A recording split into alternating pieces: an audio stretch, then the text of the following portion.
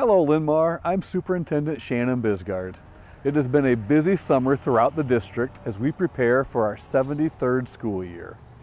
Just like the fall of 1949, when all the district's kindergarten through 8th grade students came to this building for the first time. That same sense of excitement is right here this year as this building, following a summer-long major technology upgrade, becomes home to our new Venture Academy.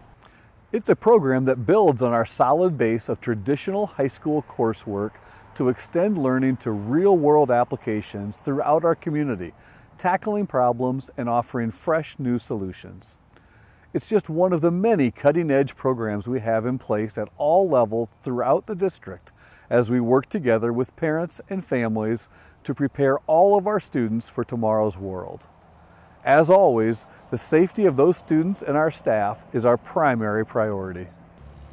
The updated 2021-22 Return to Learn plans focus on how to offer learning in a more traditional format, while recognizing that we are still dealing with COVID-19 and that not all of the students are able to be vaccinated at this time. Because of this, we will continue to restrict visitors to our elementary and intermediate buildings for now.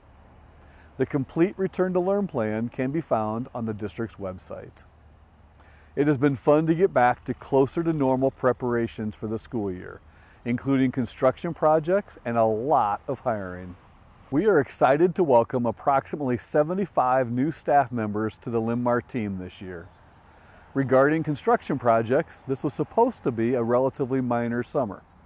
Unfortunately, the damage from last year's derecho made for a busy summer of roof repairs and gym replacements around the district.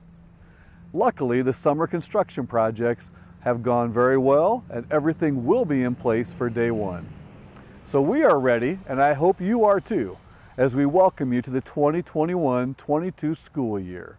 We are Linn-Mar.